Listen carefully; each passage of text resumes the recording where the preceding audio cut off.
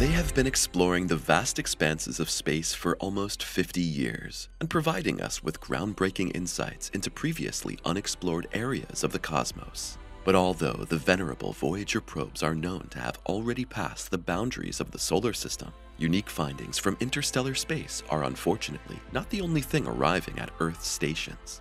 Quite the contrary. Some time ago, Voyager 1 suddenly began sending inexplicable chaotic data back to Earth, causing great excitement among NASA experts.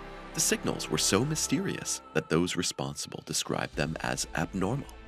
But what really happened to Voyager 1 back then? Did the flying old-timer make a bizarre discovery that caused its instruments to go haywire? Or do we have to admit that even the most durable technology eventually gives up the ghost? Stay tuned until the end and see for yourself what was really behind this sensational incident. It all started with a daring idea. While the James Webb telescopes of our time are peering deeper than ever into the oldest mysteries of the cosmos, we must not forget that things were a little different in the 1960s. In fact, a flight to the outer solar system was considered virtually impossible at the time. And for the simple reason that Jupiter, Saturn, and the other planets are so far away from us that a research probe would have needed more fuel for its journey than a rocket could lift off with at all. The idea of studying the four outer representatives of our planetary system at close range was therefore tantamount to cosmic utopia, until a man named Gary Flandreau came on the scene. Tasked with finding a way to shorten and speed up such a mission, the doctoral student in his small office at the Jet Propulsion Laboratory in Pasadena remembered an astonishing phenomenon that had already been recorded during the discovery of Neptune. Whenever Uranus passes its outer neighbor, it briefly speeds up and then slows down again. Researchers had already observed a similar principle with comets. So wouldn't it be possible for space probes to take advantage of this planetary gravitational swing? Flandreau pondered this question intensively and came to the conclusion that not only was it possible, but that a probe could even gain momentum through multiple close flybys and planetary orbits and visit all the outer planets in one go. This would reduce the flight time by almost 20 years, but that was only theory. In practice, it would also require a favorable planetary constellation to make this project possible. But as luck would have it, Flandreau realized that in the mid-1980s, all four gas planets and Pluto would actually be on the same side of the Sun and quite close to each other, and that was putting it mildly. After all, such a constellation only occurs once every 175 years. The birth of the Voyager probes. With time ticking away, those responsible began to develop a mission concept. If everything had gone according to plan, not just 2, but 4 probes would have been launched into space in 1977 to investigate the outer planets, which were still largely unexplored at the time. However, at a cost of $900 million, this was a little too expensive for the US government. After all, the space race had already been won with the manned moon landing, and space travel was no longer a priority in the budget. And so it came to pass that the program was reduced to 2 probes and the flight plan was cut back to the bare essentials. Only Jupiter, Saturn, and its moon Titan were to be targeted. The onward flight to Neptune and Uranus was initially put on hold. Of course, it's impossible to say today how the government and NASA management would have reacted if someone had told them that the Voyager probes would one day venture into interstellar space. What is certain, however, is that the spacecraft had to be equipped for their long stay in space. Designed based on the Mariner probes, Voyager 1 and 2 were supposed to last up to 10 years in space, which at the time was considered an eternity. To protect the spacecraft from Jupiter's extreme radiation, all sensitive parts were fitted with a special protective shield. At the same time, all essential systems such as onboard computers, data storage devices, and radio receivers and transmitters were installed in duplicate using technology that seems almost laughable by today's standards. Because let's face it, the onboard computer of the Voyager probes has hardly more power than the automatic door opener of a modern car. In figures, this means that the onboard computers can process 80,000 instructions per second.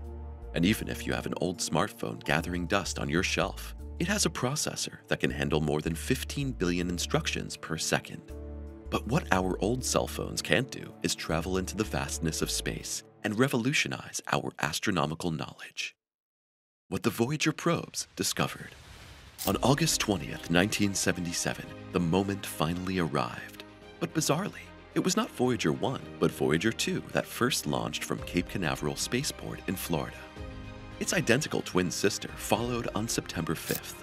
However, as it had a slightly shorter flight path to Jupiter and Saturn, it was still expected to arrive earlier, and thus live up to the 1 in its name.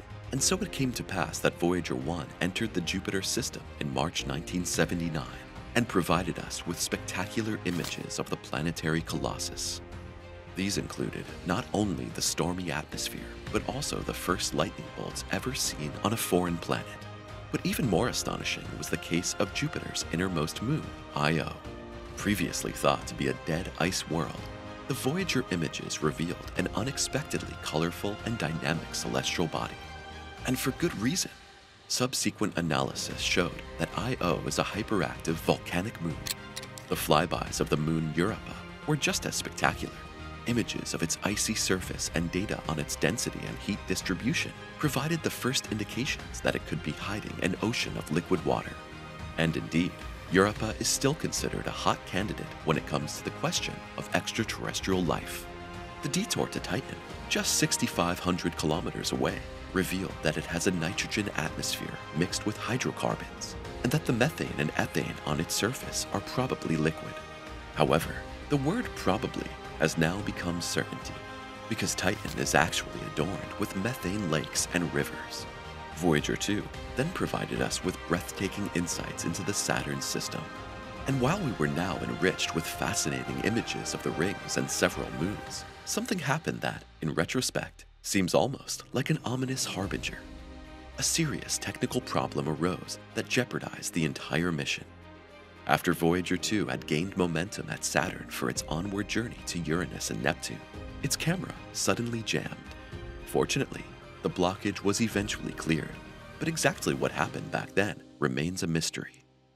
The fact that Voyager 2 arrived at Uranus in January 1986, however, is an open secret. Here, the probe not only discovered 11 previously unknown moons, but also revealed that the supposed gas giant is actually more than an ice giant. Beneath the planet's gas envelope is a thick layer of water ice, but that's not all. With its 4 poles and dented corkscrew shape, Uranus's magnetic field can certainly be described as unusual.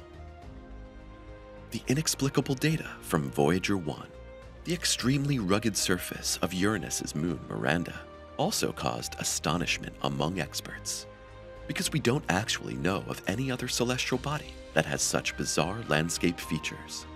What this mosaic-like surface is all about remains unclear. All the clearer, however, is the image we have had of Neptune since August 1989. In true Uranus style, it also turned out to be an ice giant with a similarly bizarre magnetic field.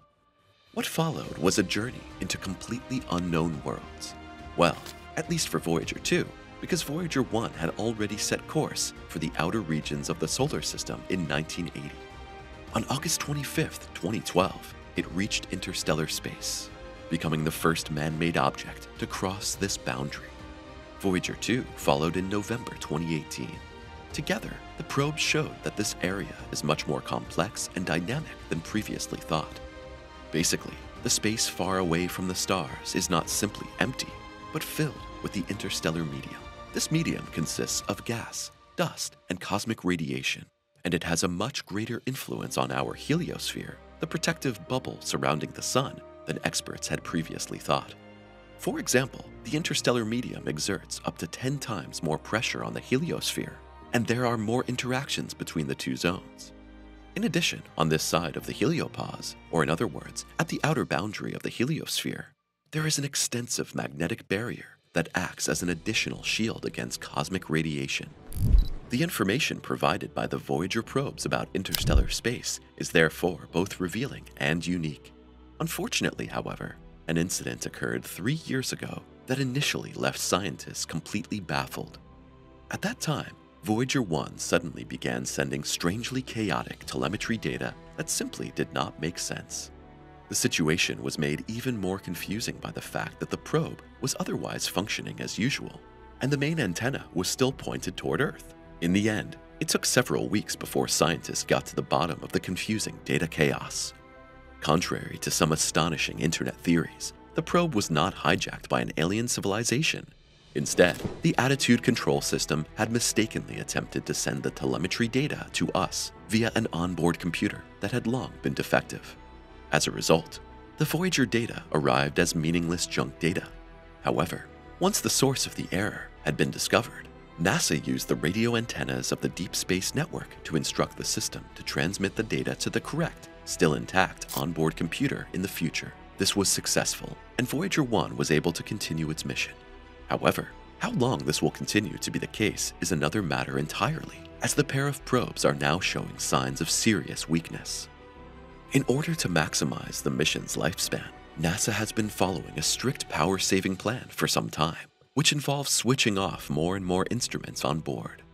Despite all this, the day of farewell is inevitably drawing nearer, and the longest-running success story in space travel is expected to come to an end in the 2030s. And before our video comes to an end, don't forget to click on the subscribe button. Simply press the thumbs up and click subscribe to never miss another post from us. We'll see you soon.